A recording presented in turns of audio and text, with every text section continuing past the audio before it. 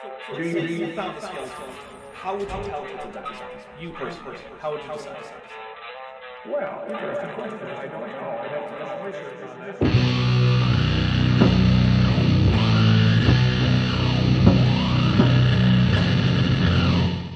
Hey there, YouTube, the Dapper Dinosaur here. Once again, we are back to take a look at Roger from Mud Fossil U and how badly wrong he can get particle physics, which, I mean, granted, it's not the most simple of topics, but still, he gets it really, really, really wrong. Anyway, last time we left off, we'd been told that electrons were made of dark and light halves, and that the light half is glowy and sets things on fire, but only the dark half has mass, I think? It's very hard to follow. Anyway, yeah, that's not true, but we're going to continue with that. So, take it away, Roger, I guess. The electron, it's a field structure. I don't know how to explain it other than that. Yes, it is. That's what particles are in the first place. Tau, I believe, is a couple of muons and only one electron. Well, it's not, because that's not enough mass, and it's too much electric charge. If that were the case, the tau would be much lighter and have 3 times the electrical charge it actually has. We're at the level of you don't need any training in quantum electrodynamics to see this bullshit. You just need to be able to add and subtract numbers. Normally you have a couple of electrons with a couple of muons. That's a photon. Then photons would have even more mass than a tau and even more charge. But they have neither of both. It's like trying to make a table out of a musical chord. It doesn't make any sense. These aren't things that can be made up of each other. Or you have one electron and one muon. That's an electron, really an electron. So electrons are a muon and an electron, which is a muon and an electron, which is a muon and an electron, which is a muon and an electron, to infinity. Anyone else think that maybe electrons don't have infinite charge and mass, or is it just me? But when you have a tau, and it's very heavy, which it would have to be if it's made of electrons, and electrons now suddenly have infinite mass, because each electron is actually made up of an electron and a muon, and that electron is therefore also made up of an electron and a muon. I think it has more muons, because that's where all the weight is. Almost 100% of the weight is there. Right, but apparently if it has even one electron, it has infinite muons, and so it has infinite mass. So, all anything needs is just one electron, and now it's both infinitely massive and infinitely negatively charged. And you might say I'm not being charitable, and of course that's not what Roger thinks, but the thing is, it's the actual outcome of his very unambiguous statement that electrons are made of a muon and an electron. And really, this is the guy who thinks that fossilized trees are the hair of giants, so I don't think the fact that it's absurd on the face of it is a barrier for Roger. If anything, that seems to be his general frame of mind. Just constant nonsense that wouldn't pass a basic logic test. Less than 5% is in the electron neutrino portion. Oh wait, so are taus made up of a muon and a bunch of electron neutrinos?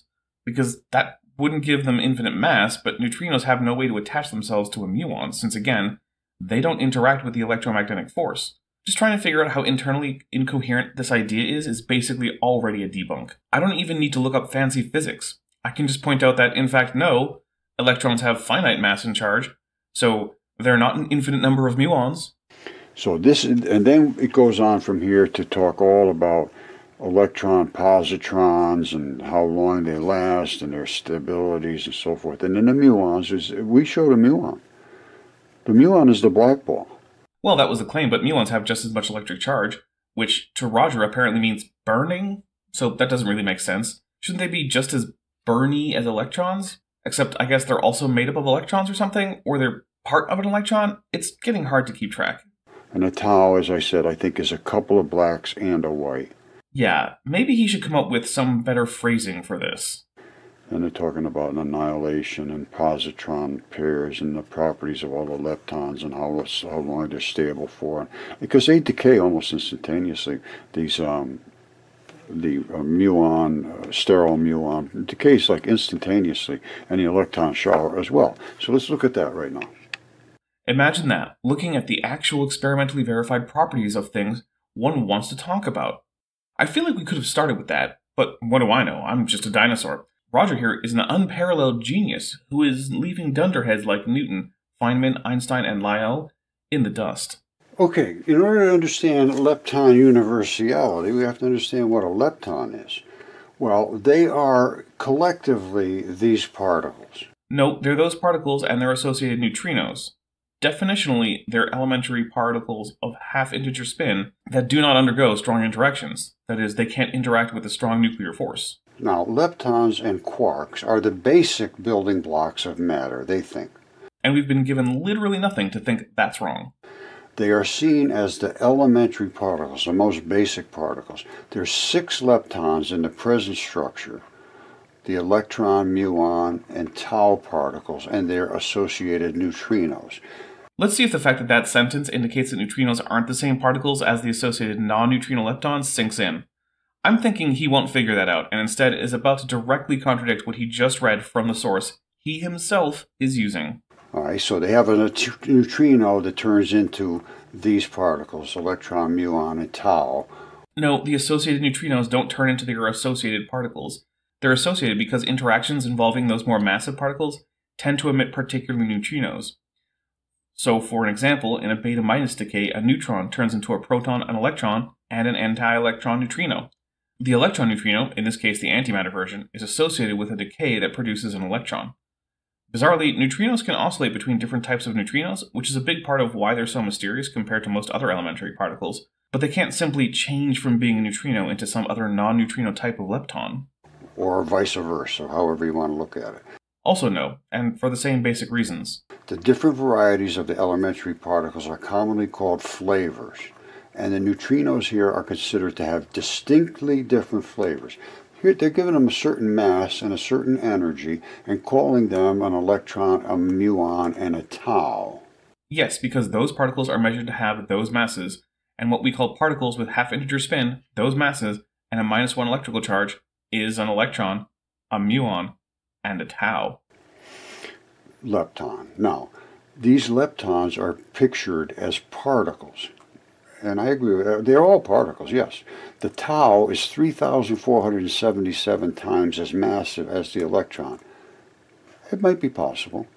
Yeah, it might be possible that the insanely precise calculation and measurements that I can guarantee Roger does not understand might actually have found values for the properties of leptons. I guess that's the thing that could have happened. It's not impossible. But none of these particles show internal structure. I can agree with that too.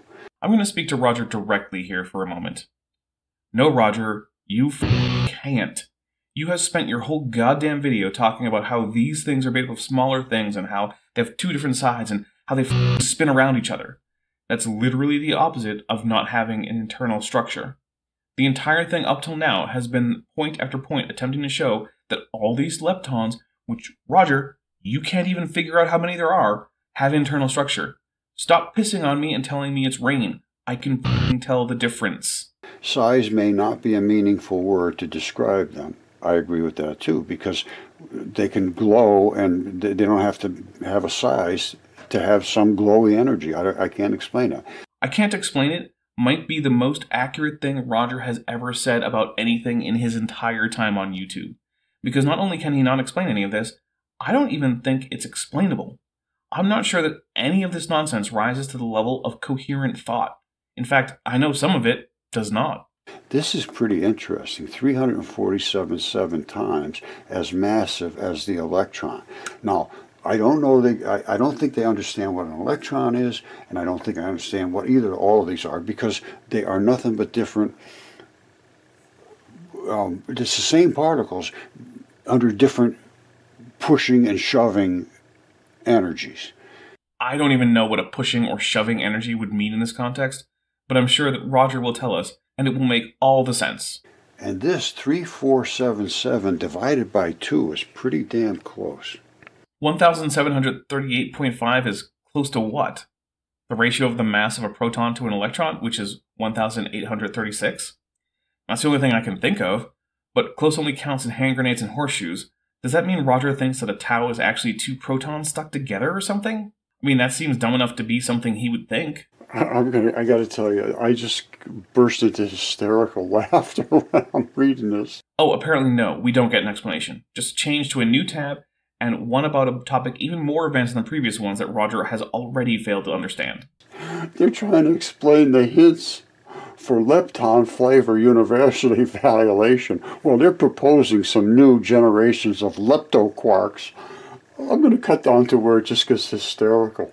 I am extremely confident that Roger understood none of that title, and that is what he finds hysterical. He seems to think that if it doesn't make sense to him, it must be absurd. They're extending the standard model particles content by an electroquark, a muoquark, and a tauoquark. We show that after taking into account other constraints, such as those originating from electroweak precision observables and delta F equals 2 processes, it is possible to provide a combined explanation for all these hints of lepton flavor universality violation. It just doesn't work. What doesn't work? Because what we're talking about here is 3 new bosons that would interact both with quarks and leptons, which is hinted at because sometimes the way quarks decay to produce leptons doesn't perfectly line up with the standard model, which could be solved by the existence of things such as an electroquark, a muoquark, and a tauquark. But I don't think Roger even believes in quarks, and I don't think he knows what a boson is, which, to remind everyone, is a quantum particle with integer spin, and they are the particles that mediate the fundamental forces of the universe. Moreover, we find that, listen to this, we find that the presence of the tauoquark can generate a dimensional 6, whatever this thing is. Yep, I was right. He doesn't understand it, so it must be nonsense. Octo upper 9 operator via off-shelf photon penguin diagrams. Pro tip, the fact that scientists sometimes give things funny names doesn't make those things fake, lies, fabrications, or useless. Another fun fact, penguin diagrams are a particular group of Feynman diagrams which describe interactions that violate charge parity symmetry, which states that you shouldn't be able to tell the difference between our universe and one where all particles are swapped for antiparticles and whose spatial coordinates are flipped. It just so happens that they vaguely look like penguins without a head, so scientists, being people who like a joke as much as the next person, decided to call them penguin diagrams. I'm sorry that the man who took seriously the idea that the Mystery Flesh Pit National Park was a real thing might find that absurd. Okay, my outstanding friends, Roger once again, and I am calling for your help to or to verify one way or the other whether this was true or not.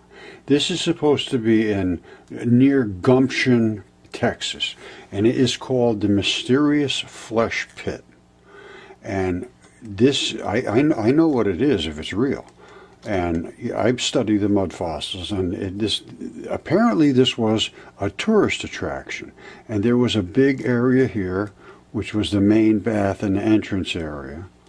And they had like tunnels running into it and so forth. I'm going to show you what I think it is biologically, because they called it a superorganism. Supposedly this was dedicated as a national park by Jimmy Carter, and it was there, and it even shows how much they charge to get in and everything here.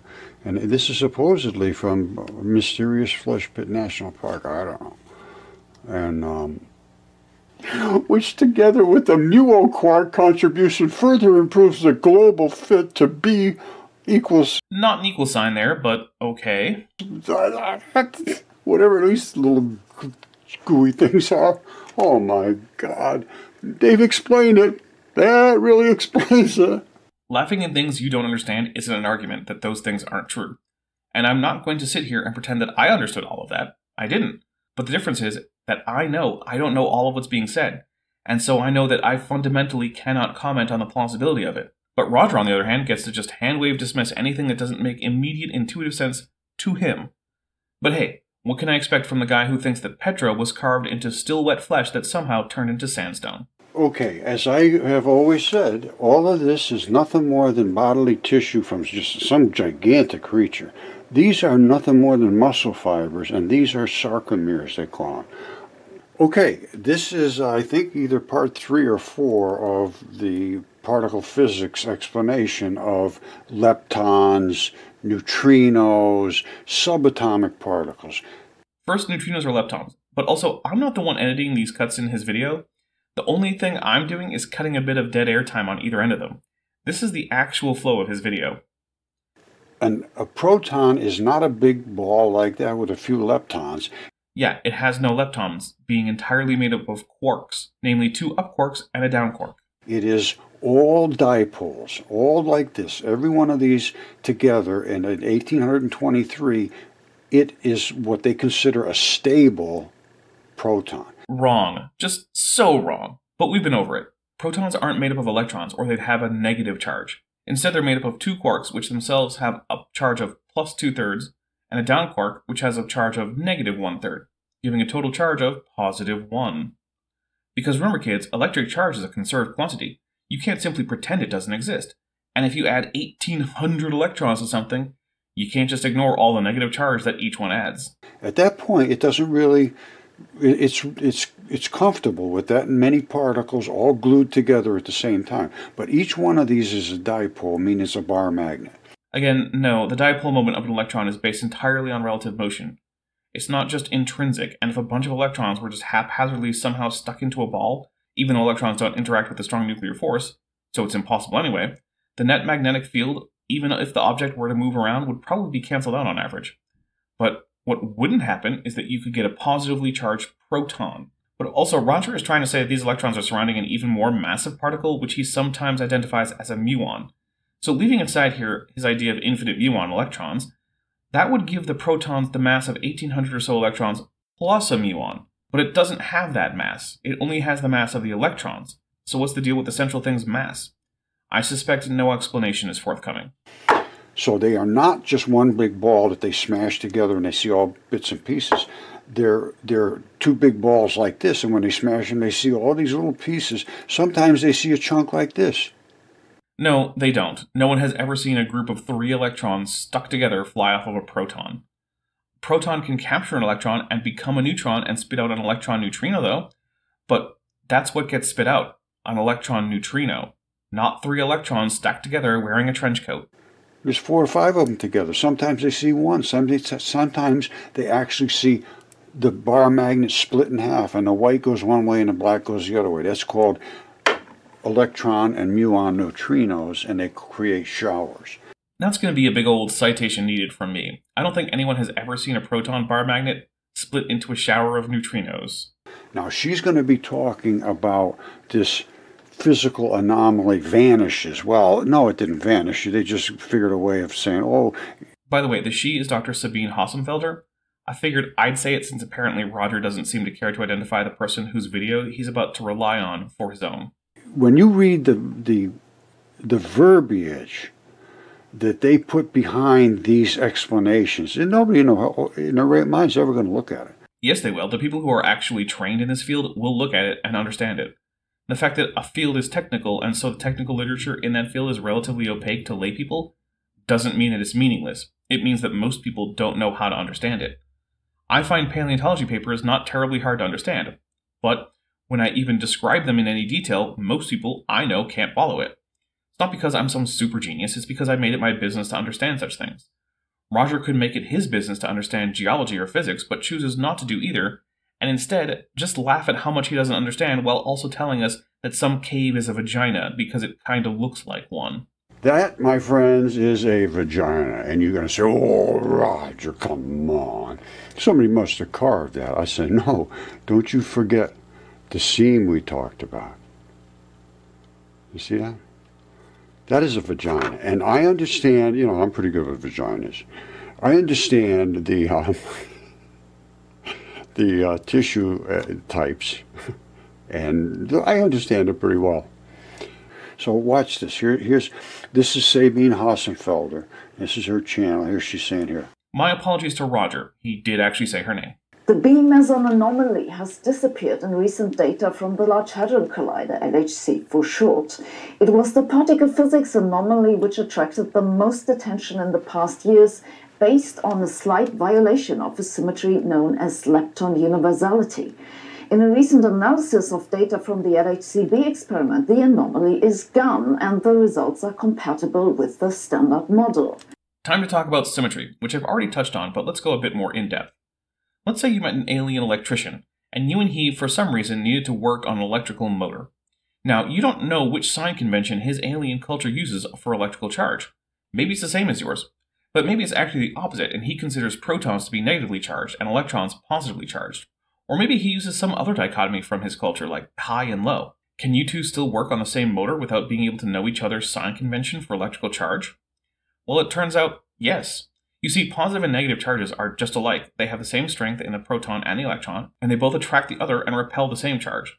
So there's no real way to distinguish between our convention or another, but significantly, if you were transported to a world where the only difference was that the charge of the particles in that world were flipped, you'd really have no way of knowing, presuming all of your own charges were flipped too in the interest of you not dying. It would look completely identical. This is a parity or symmetry. It turns out that there are many symmetries in physics, although in some cases they are linked. For example, in some cases you may need to flip more than one thing, such as CPT symmetry, which states that there is no way to tell the difference between our universe and one in which we swap matter for antimatter, swap one spatial axis, and also swap the directionality of time as it is felt by subatomic particles. But there are less extreme and all-encompassing symmetries. One of them is lepton flavor symmetry. The symmetry states that the ratio of decay probability of different lepton flavors, that is, the different leptons such as the muon and tau, should be very close to 1. The alleged violation Dr. Hassenfelder was speaking of was a disagreement between this prediction and the results of some experiments, which showed a violation at 3.1 sigma, which is not enough to confirm a breaking of lepton flavor symmetry, but is enough to warrant further investigation. All right, let me just mention. I looked up this article. There's nobody ever in history could possibly look at this and read it and understand even anything about it. Once again, that something goes over Roger's head is not indication that it's incomprehensible. So they came up with so much verbiage that by the time you're done, oh yeah, this must be right. Or, they reported their results. Turns out physics is complicated. I don't understand all of it, but I am not so hubristic as to think that means that it's nonsense. This anomaly had been widely reported as a possible sign of physics beyond the standard model, often by portraying it as a hint for a new force of nature. But LHCb didn't find the anomaly doesn't mean it's gone for good, because LHCb is only one of several experiments that claim to see it. So the patient isn't dead, but on life support, and the machines are beeping loudly. There are two other anomalies in particle physics which have recently attracted attention. One is the μg-2 measurement that slightly deviates from the theoretical prediction. It was first found in Brookhaven 20 years ago, and then confirmed at Fermilab 2 years ago. This one has never been a particularly convincing anomaly because physicists have long suspected that the reason for the discrepancy between prediction and observation isn't the theory, but rather that it's extremely hard to calculate the predicted value from the theory. The third anomaly that you may have seen in the headlines last year is a measurement of the mass of the W boson.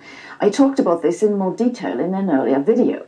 In this case, the anomaly doesn't come from a new measurement, but from a new analysis of old data. This is the key.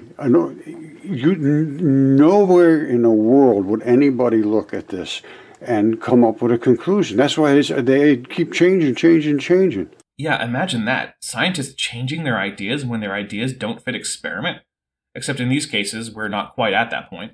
These anomalies are still being worked on, and some of them, as Dr. Hassenfelder said, may simply be due to the fact that in some areas the actual prediction of the standard model is hard to figure out. In some other areas, it may well be that there are new forces, and in others it might just be an error in measurement. But in focusing on these anomalies, one of the big things that Roger misses is how exactly most results fit the predictions of the standard model. One famous example is the prediction and subsequent discovery of the Higgs boson. Its existence was postulated as the boson that gave elementary particles like leptons their mass, and it was predicted to have a particular mass, spin, and charge, namely 126 giga-electronvolts divided by the speed of light squared, 0 spin, and 0 charged. Then it was discovered, and the predictions matched the experimental observations beautifully. That's the typical result. It's just that that's not attention-getting, so it doesn't get headlines. Instead of simply laughing at people who have dedicated their entire professional lives to understanding this stuff, and who actually are able to understand the papers that Roger says he cannot, imagine if he bothered to actually learn something.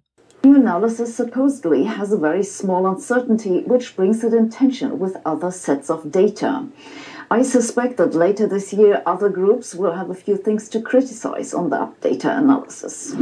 I got a few things to criticize right now, Sabine, and I would love to discuss it with you. First, I don't think Roger is on a first-name basis with Dr. Hassenfelder, so perhaps he should call her by her title and surname. Second, there is as much point in Roger speaking to her about particle physics as there is in discussing wine tasting with a toddler. The toddler will at best be confused about things like bouquet, airing, sweetness versus dryness, etc. And frankly, it's not really worth explaining because the toddler isn't going to get it anytime soon. And the people who are off enjoying their wine will be better off ignoring the toddler anyway, since they won't be able to contribute meaningfully.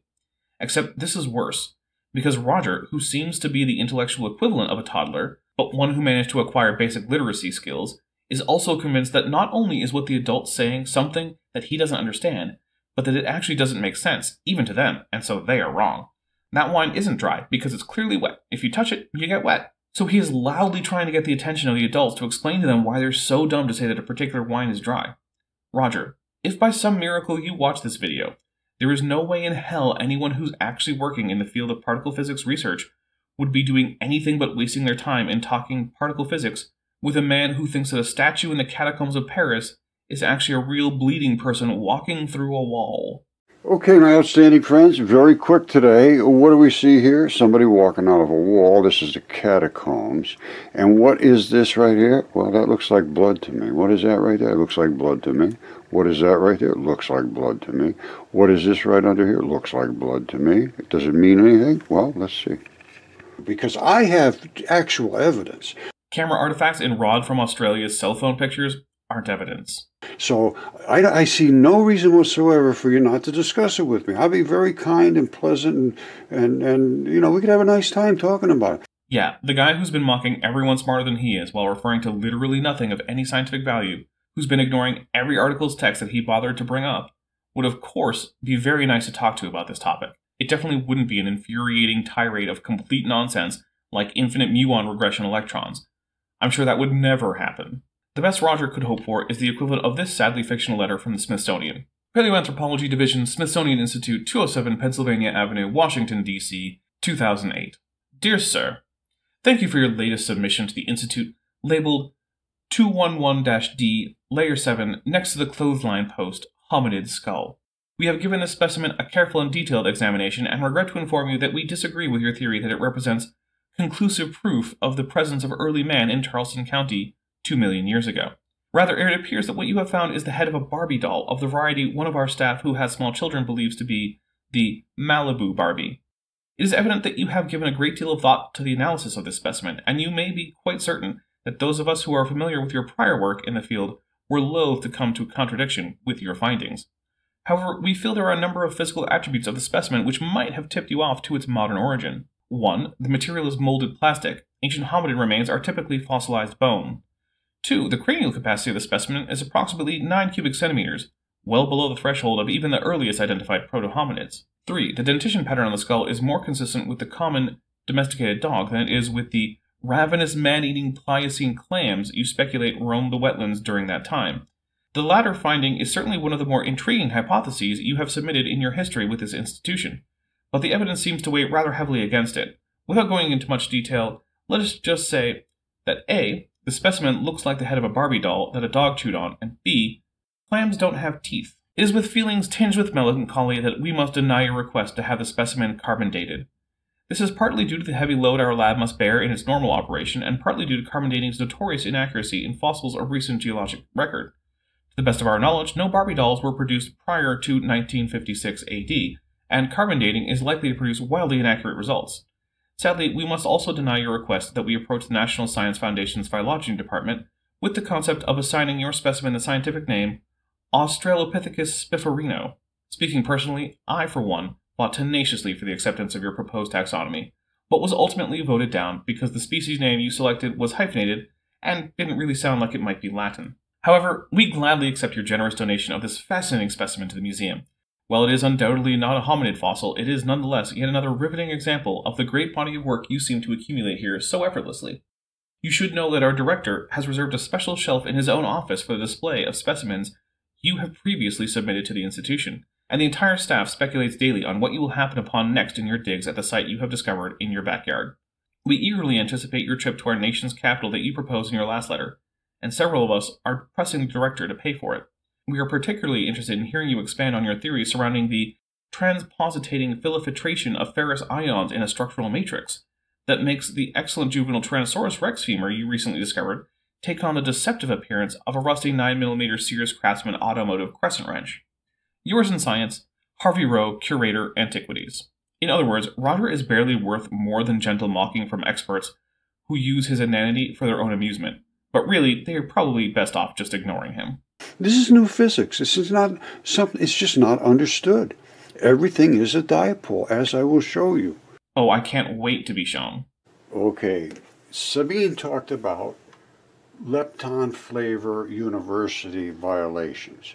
Now, what does that mean? She didn't explain it. She just said, well, they did a whole bunch of calculations and now they figured out they were wrong, so now they're right. No, she said the anomaly was no longer apparent in the data, and the anomaly had only been hinted at in the first place. But as I said, it was not detected with enough confidence to say that the finding had been confirmed, and it now seems like it was indeed simply a fluke.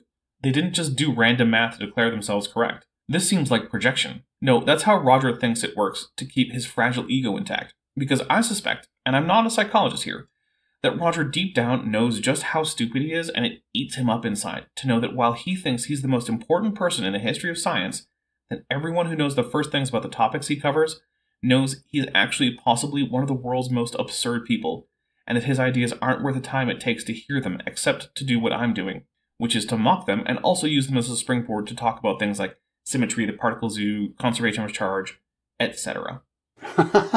This is what I always get. Oh, well, now they figured out they were wrong, so now they're right. But then later they figured out they were right the first time, so now they're wrong. But they're really kind of right because it could be anything. And basically, that's how it works.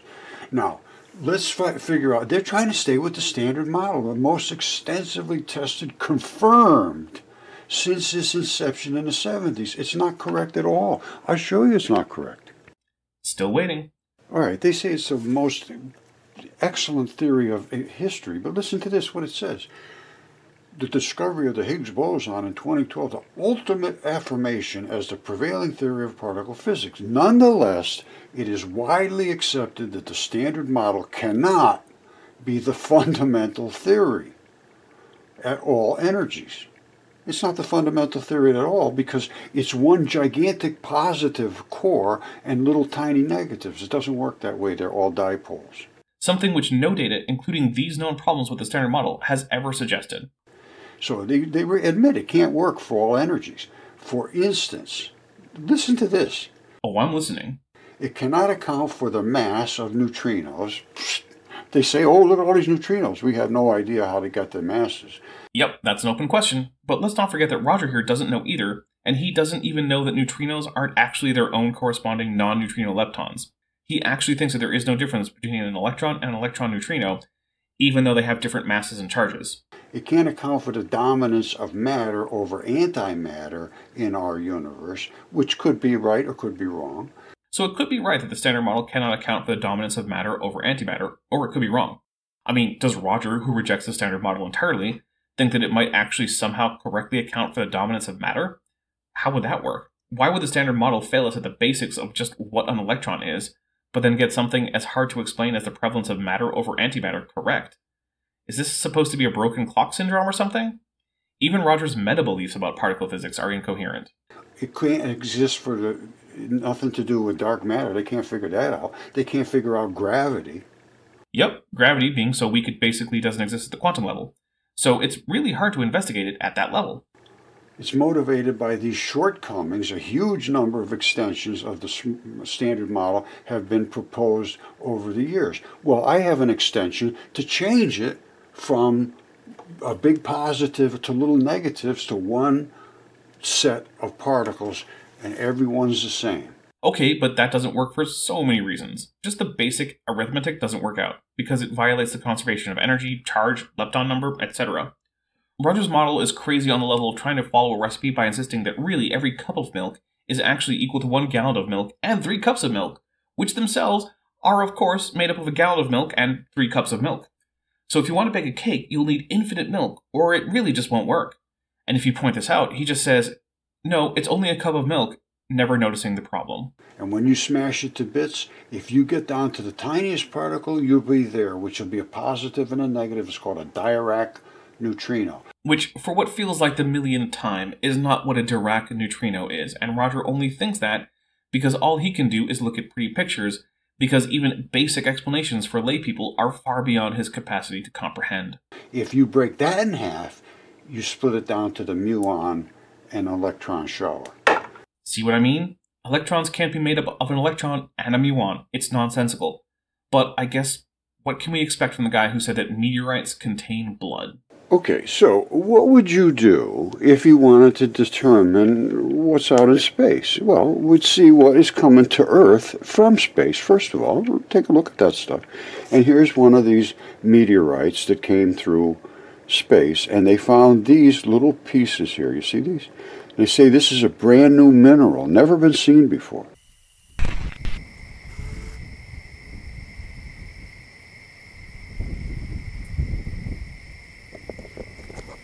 You see all these little dots in here?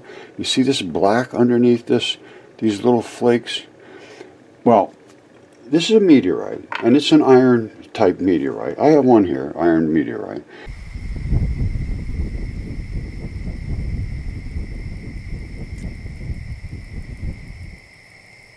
And it's a tiny little one. I know exactly what it is, and it is literally a body part, and so is this. And I'll show you this in the microscope, and then we are going to see the catalase reaction of the actual blood that is still in this meteorite.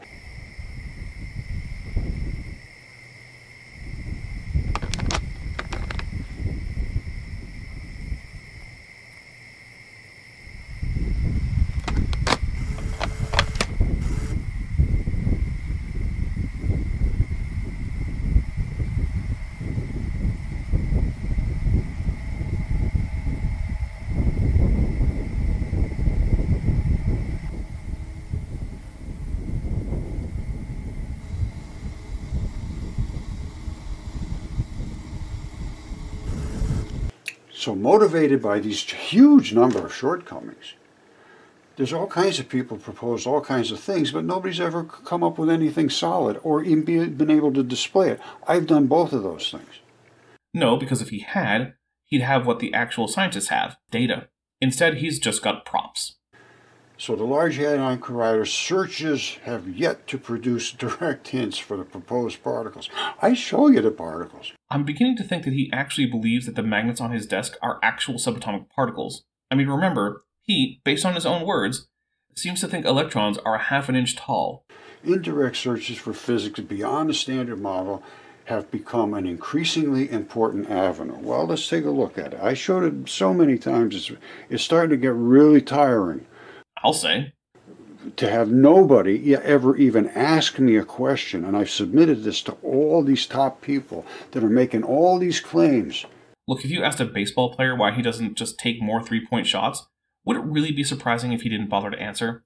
But that's the boat Roger's in with regards to people like actual theoretical physicists. He's so impossibly wrong that there's really no point in trying to correct him, unless, like me, that's just kind of your thing.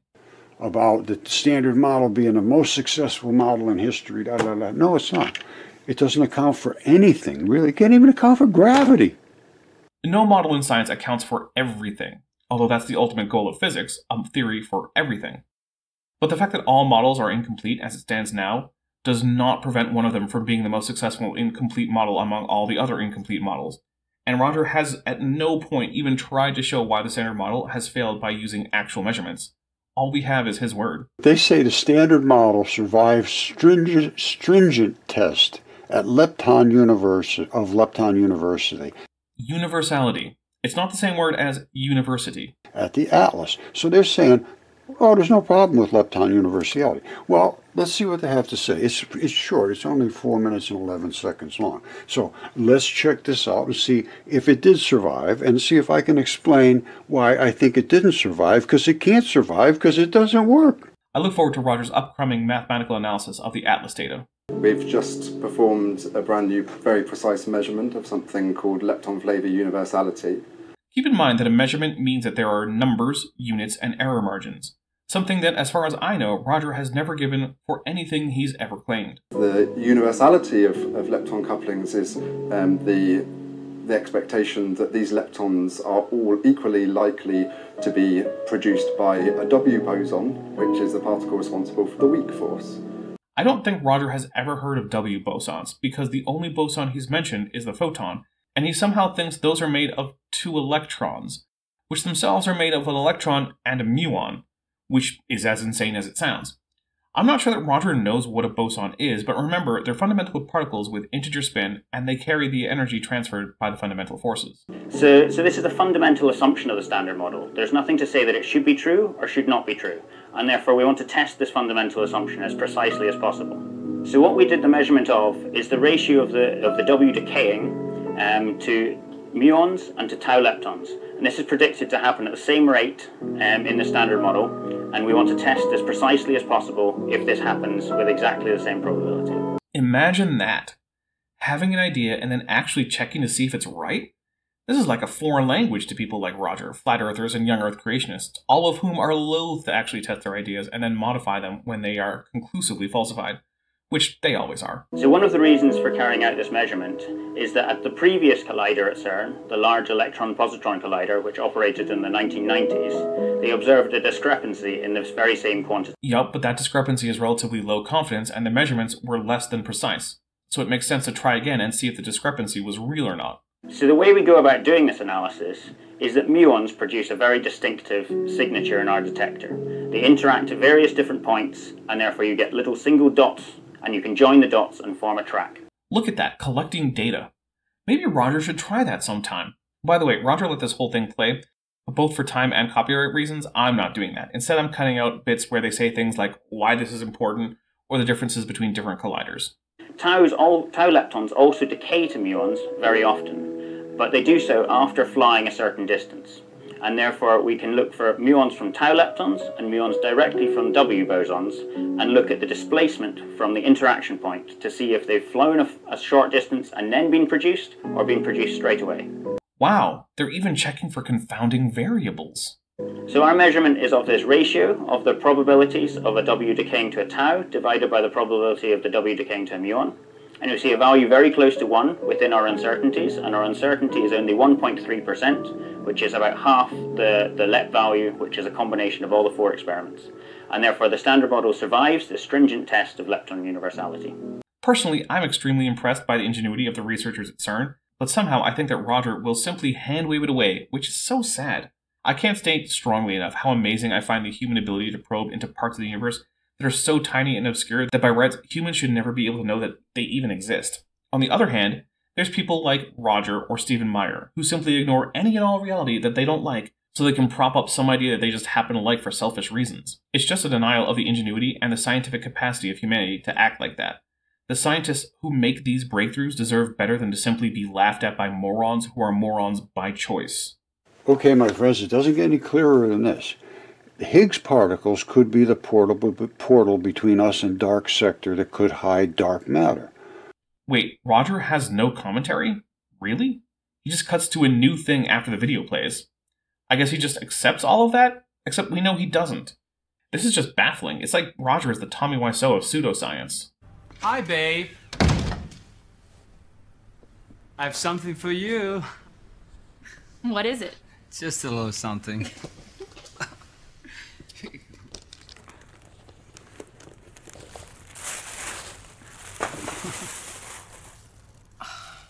Johnny, it's beautiful. Thank you. Can I try it on now? Sure, it's yours. You wait right here. I'm gonna try it on right now. Gonzalez Suarez says, certain theories predict that the dark matter interacts with normal matter by swapping Higgs bosons. If this is the case, a collision that produces Higgs could also create dark matter particles. And we did that. All right, my theory is extremely simple. They're looking for these W and Z bosons. And now we're on to another topic. This is Matt Powell levels of whiplash here. Pro tip for any Rogers watching this, W and Z bosons aren't Higgs bosons. That's why they have different names. Which is nothing more than the black and the white or red or green or blue particle, yes. No! Bosons, apart from some photons, don't have a color. Color is a wavelength of light or a combination of wavelengths in the case of purple. Only photons can possibly have color.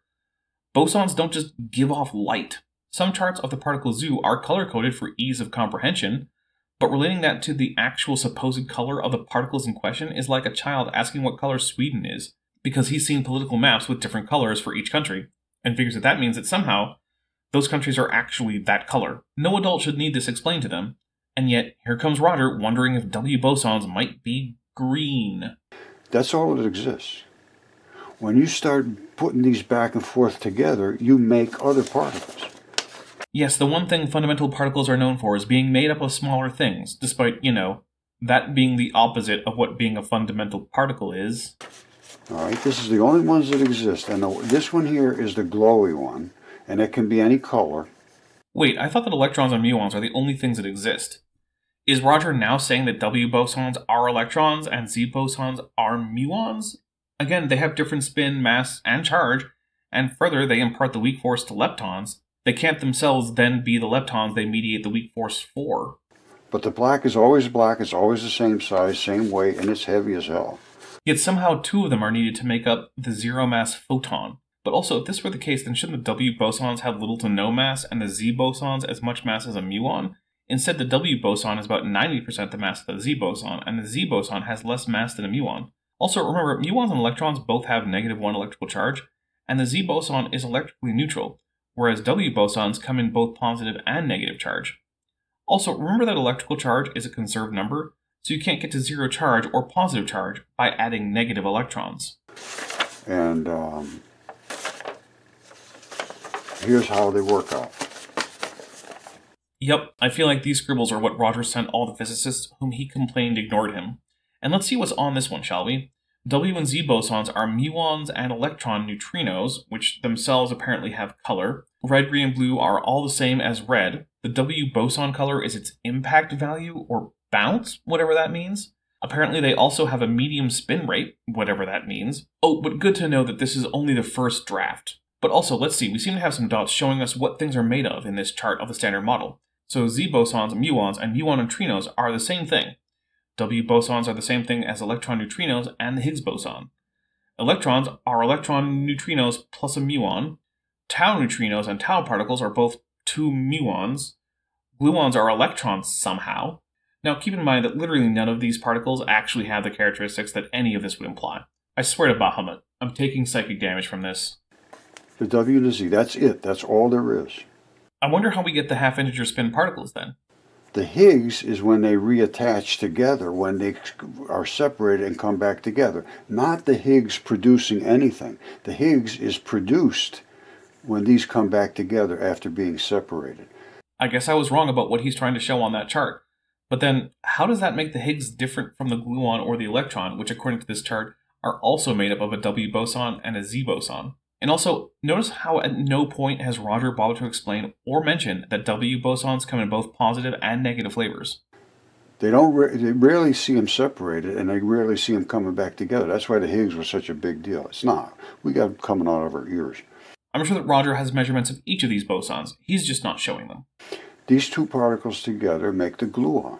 Which is weird because gluons have no mass and no charge, but both Z bosons and W bosons have mass, and W bosons have charge. So gluons should also have mass and charge if they're made up of W and Z bosons.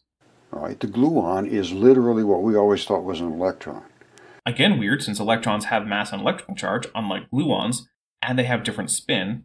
How is it that a W and a Z boson can combine into two radically different particles? What makes the combination have half-integer spin, negative electrical charge, and mass in some instances, but no mass, no charge, and integer spin in other circumstances? Now, that gluon, back to back, two of them make the photon.